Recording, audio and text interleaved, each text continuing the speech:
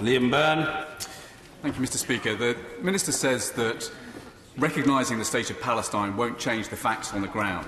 But he must accept the facts on the ground are changing now because hope is bleeding to death. He says that he's waiting for the right moment. Can I put this to him? If he goes ahead with the appalling President Trump's ill-advised visit to this country, that is the moment in which we say to the President and to the world, we recognise the State of Palestine.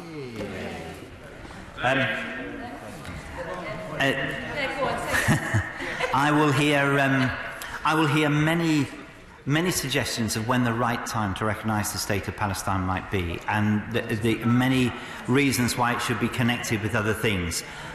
All I can assure the Right Honourable Gentleman of that the decision to make such a declaration will remain ours and independent and based on the best consideration we can.